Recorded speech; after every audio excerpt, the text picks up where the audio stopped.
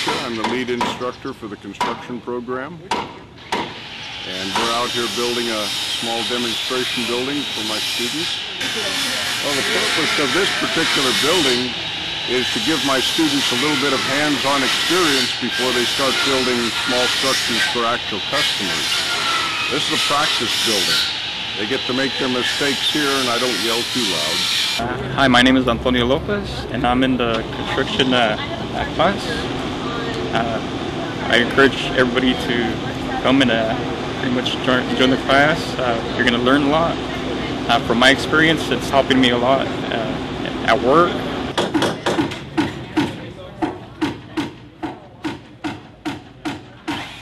That it's really fun and helpful for me to understand more about how construction is.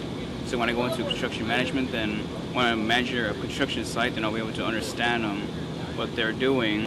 Yeah, I think it's a really great idea to have this, because it's a really good program, and I really enjoy this, and all my friends over there do too.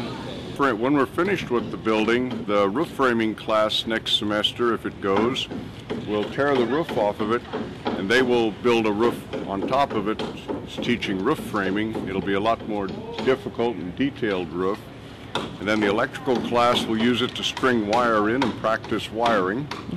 And next fall of 16, we'll tear it down and we'll build another one. So it's always the first building we build each year, so the students get a little bit of hands-on practice and learn to use the tools correctly.